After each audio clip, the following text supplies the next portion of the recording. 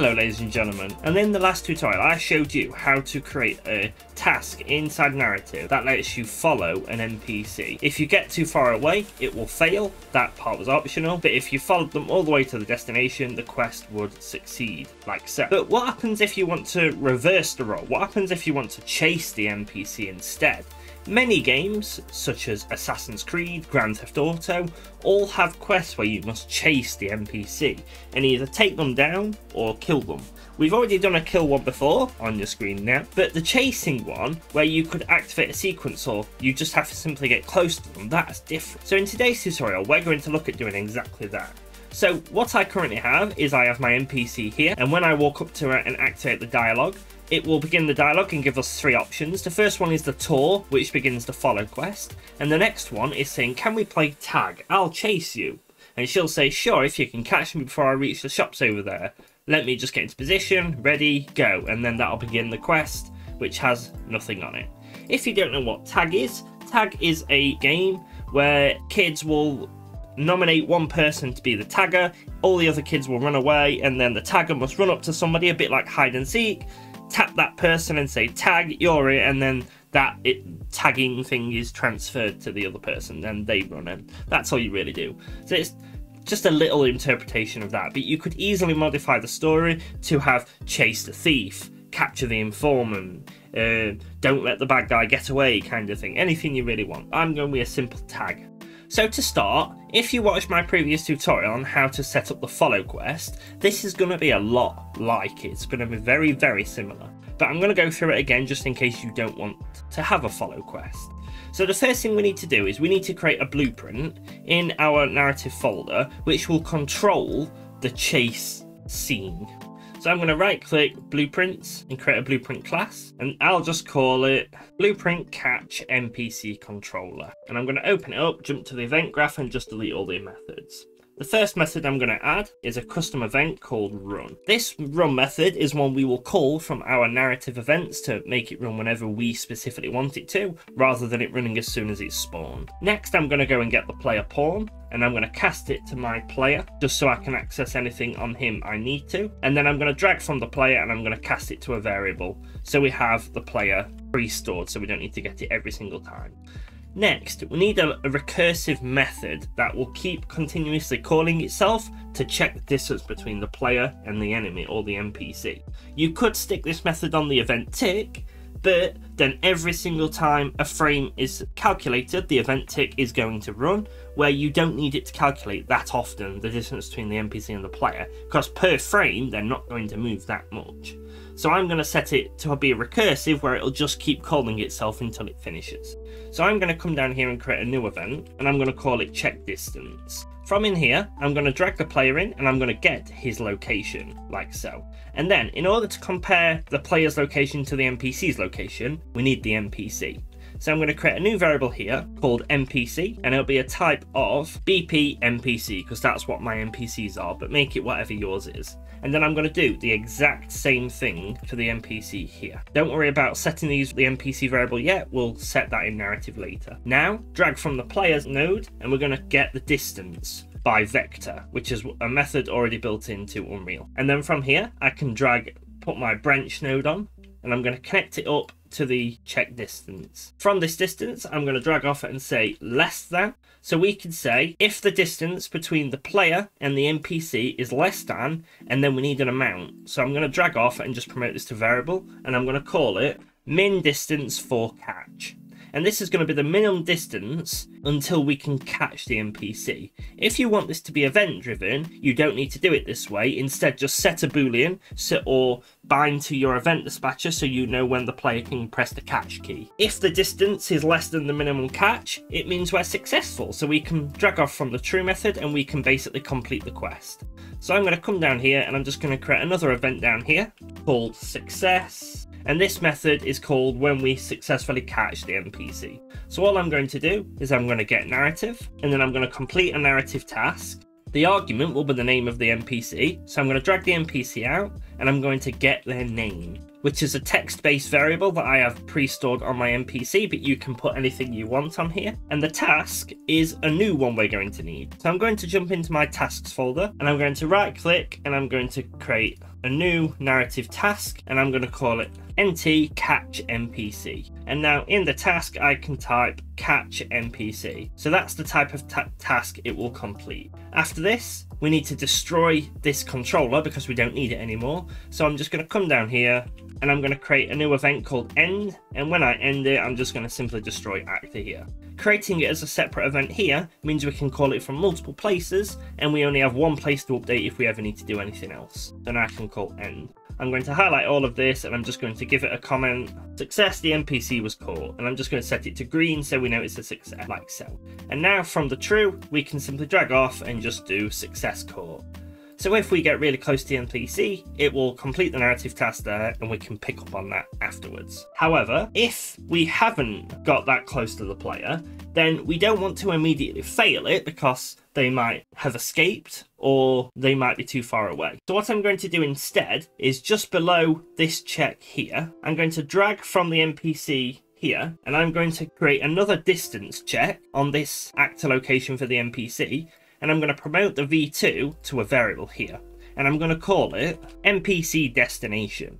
So if you've got an NPC running away and they reach their destination before you've caught them, you fail the quest. You might not want this aspect of it to infinitely catch the NPCs, a little bit like Spyro, where you can continuously keep chasing them. The game I'm basing it on, Assassin's Creed, you have a finite distance to catch them before you fail the quest. And I'm going to set this to simply just less than a rudiment, just a basic number like 50. So if the NPC reaches their destination and they're 50 units away, which is just about the size of their collider, then we can branch off this and then we can connect this to the false node of the previous node. If it's true that they've reached their destination, then we need to fail it. So I'm going to come down here, I'm going to move the end down a little bit. I'm going to create a new event here again called fail NPC escape, and it's going to be almost identical to this one above, because in narrative you don't fail a task or a quest, you simply complete a specific task and then you tell the quest to fail, which I will get onto after we've done this. So the fail the NPC has escaped. The quest that we want to complete here is going to be one I already have called lose NPC. Now this is just a simple narrative task called NT lose NPC, same properties as we've done before, and that's it. If we complete this task in our quest, we can check that we've completed this task and then fail the quest. So if the NPC has reached their destination, we're going to fail, and this fail will complete the task and then destroy the controller. However,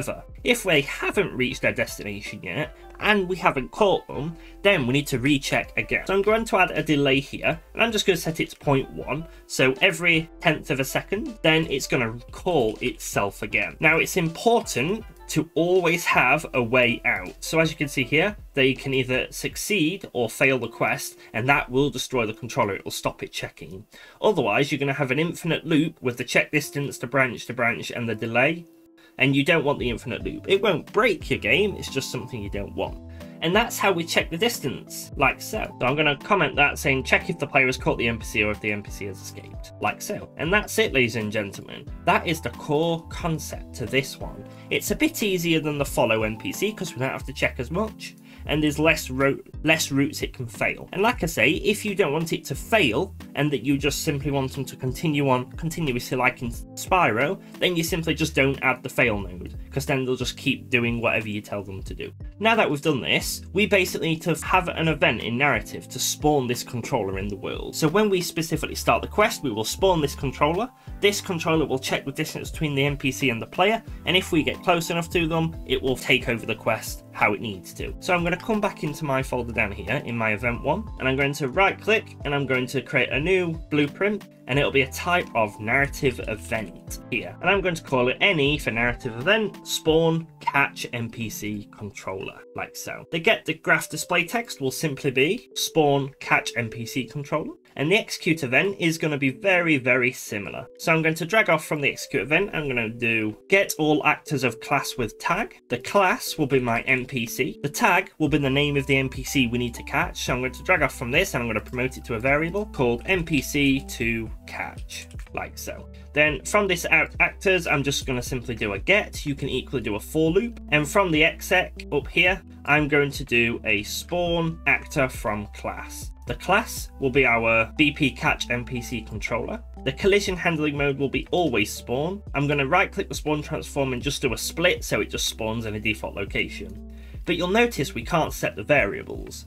Now, to easily resolve this, you can either drag from the return value and do a set on each individual variable you want to set, but a better way to do it is to come into your variables here for the NPC, tap instance editable and expose on spawn. And I'm going to do this for each of the variables except the player, because the player is already set in this method. Now, if you compile and save and jump back to your event, if you right click and refresh, you will see your variables now appear, so you can populate them without having to manually set it. So I'm going to set my NPC, the min distance for catch I'm going to promote to a variable, and the NPC destination I'm also going to set to a variable, like so. And now simply after we spawn the actor, I'm going to come off of the return value and I'm going to call our run method. Now, there are two ways we can make the NPC run.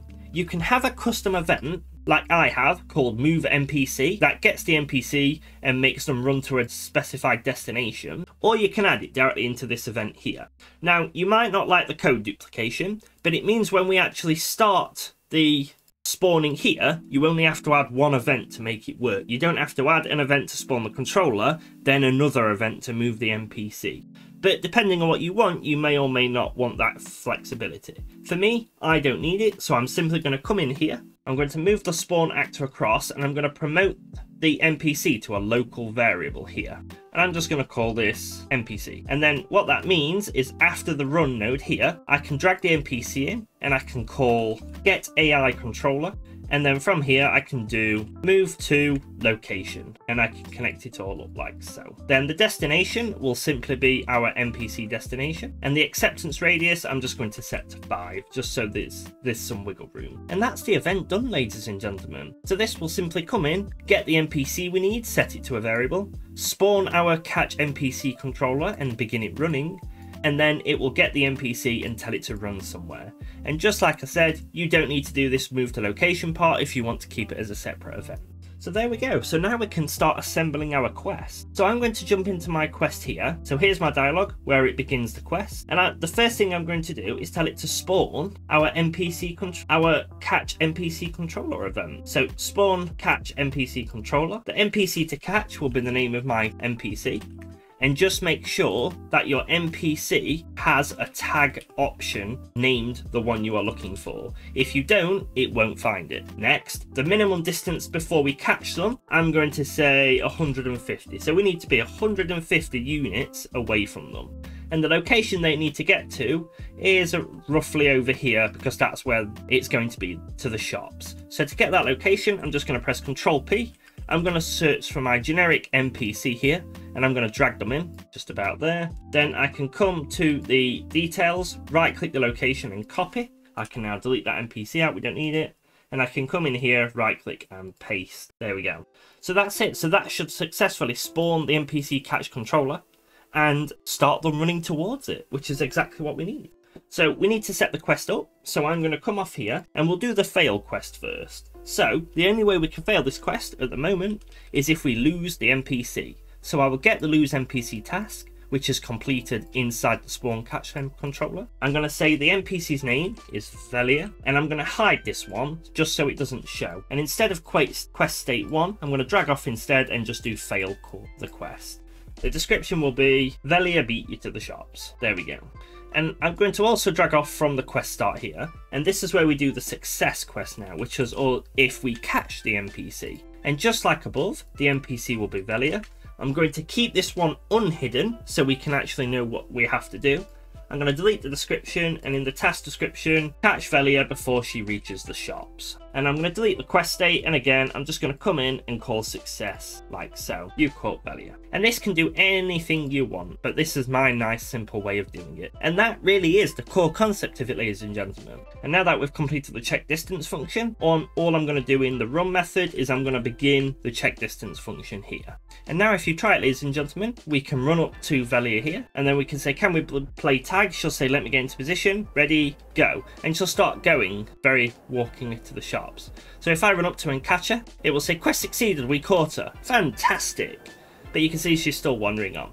So I've got a few things we need to fix. So the first thing I'm going to do is I'm going to tell her to, get a move on. So for my NPCs, I have a specific function here, which I can called set speed. And I'm just going to take this to running true. So she's going to run to the destination. All this set speed does is if I pass through to it, it will simply up her max walk speed to 500, which is running speed.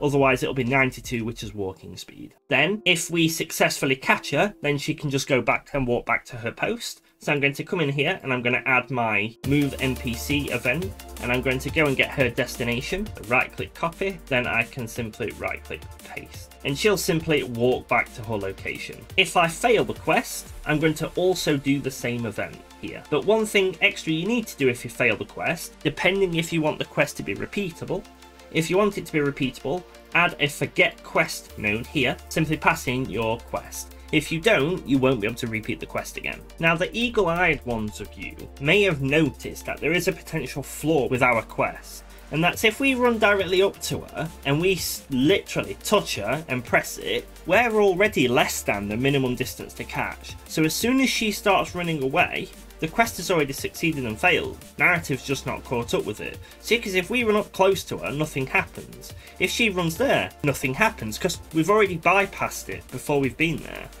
If you spawn your NPC a distance away, it's completely fine, because then it won't be a problem.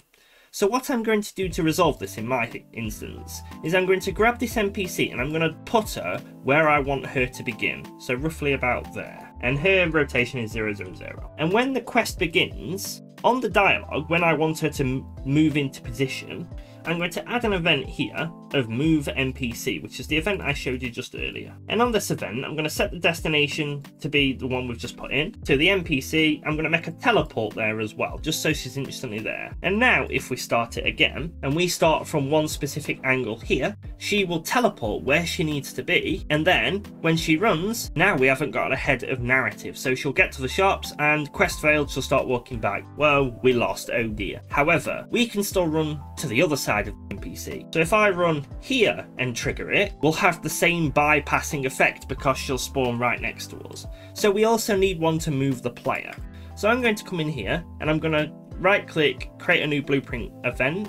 I'm going to create a new narrative event called move player, and this one's going to be super simple. I'm going to simply set the display text to move the player, and on the execute event I'm going to drag from narrative and I'm going to do get owner. This will only work if you spawn narrative on your player. If you spawn it on your player controller, then simply get your player pawn and then go from there. And I'm going to come here and I'm going to set actor, location and rotation. I'm going to plug it all in, and then I'm going to drag the new location and promote it to a variable, and I'm going to drag the new rotation and also promote that to a variable, like so. And now inside the dialogue where we move the NPC, I can also now move the player, like so. If we imagine her being roughly about there, we can move the player just back a little bit, like so. I'll copy the location and the rotation will be 0, 0. So paste the location in, and now the rotation is done. And now we also spawn the player, which means it's a lot harder to exploit the quest now that we move everybody into position